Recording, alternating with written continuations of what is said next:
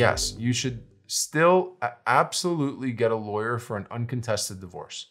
The biggest mistake that most people make is they assume that the court is a resource. In most cases, unfortunately, the courts are helpful, but they will not provide you with legal advice. So they'll give you the paperwork, but they won't tell you what to do with it.